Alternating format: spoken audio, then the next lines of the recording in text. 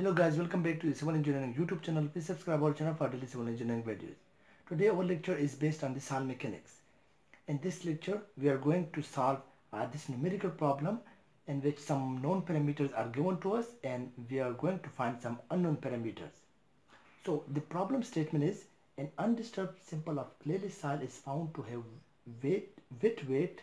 It means the wet weight, not the dry one. The wet weight of 300 Newton, the dry weight of 260 Newton, and a total volume of 0.015 cubic meter.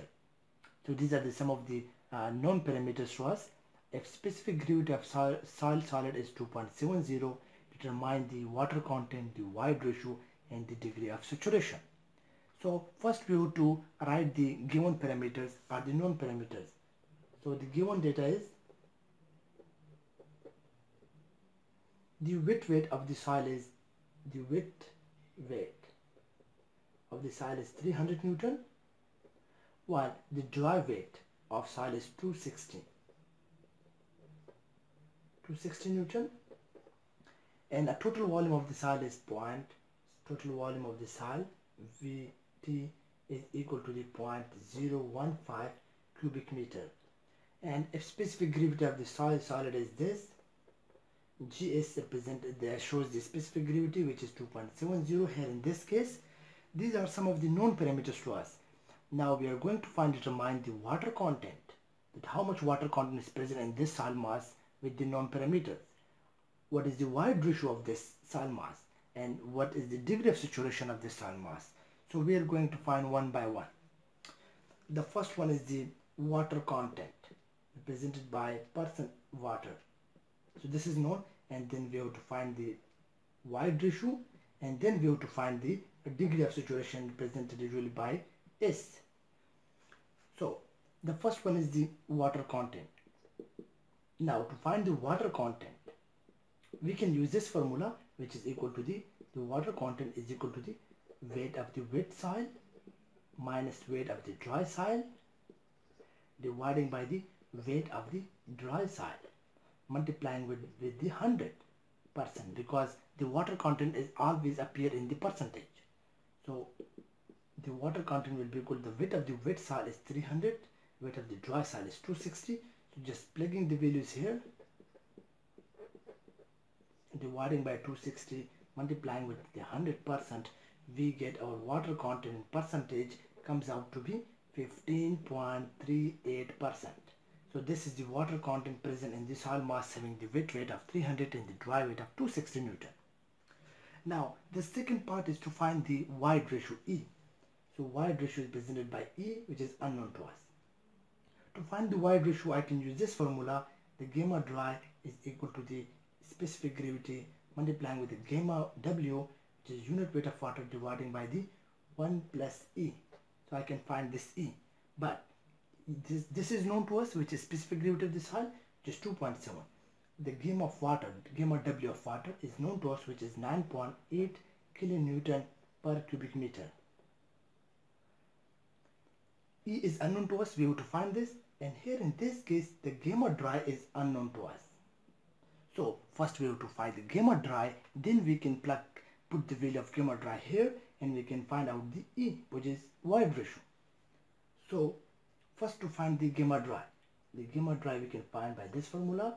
Gamma dry is the density, which is equal to the weight, the dry weight divided by the total volume. So the dry weight here is 260 Newton, but we have to convert this in kilonewton because all the units are used in kilonewton in meter. So this one is Newton, so I'm converting to kilonewton. So minus 3, this will be now kilonewton 260, and total volume is also in cubic meter. So it is 0.015 meter cube cubic meter. So the dry density comes out to be 17.33 kilonewton per cubic meter. This is a dry unit weight of the soil. So putting this value here, in this case the G is known to us, gamma W is known to us, we can find the E. So gamma dry, which is equal to 17.33. I'm just putting all these values in this equation. GS is 2.7, multiplying by the gamma W is the unit weight of water, which is 9.8 kilonewton per cubic meter. All units should be in the same format, and 1 plus A.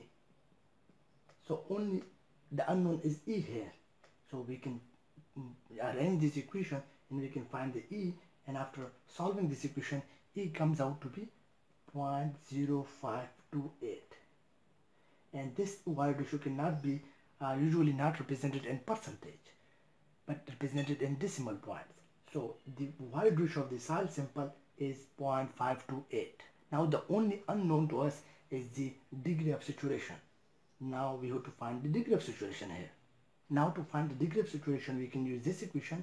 Show the degree of saturation is multiplying with the wide ratio is equal to the GS multiplying with the water content, a very famous equation. So with the help of this equation, we can find the degree of saturation. Because the wide ratio is known to us, we found out the E, which was 0.528. GS is known to us. GS is 2.7 is given to us here. The water content is known to us, we found out 15.38, but here we will not use in percentage, we will use is 0.1538. Dividing just this by 100, so we will get in decimal. So putting all these will in this equation, we will get the degree of saturation. So S will be equal to the GS multiplying with the water content dividing by the E. So again, plugging the value, GS is 2.70, water content is 0.1538, and wide ratio E is, we found out E before, which was 0.528. So it comes out to be, after calculating, 0.7670, the degree of saturation. If you're multiplying it with 100%, so it comes out to be 76.70%. This is the degree of saturation of this soil sample, having the wet weight of 300, dry weight of 260, and total volume of 0.1015 with the specific gravity of 2.70. Hope you guys understand, and don't forget to subscribe my channel for daily civil engineering videos. Thank you for watching my video.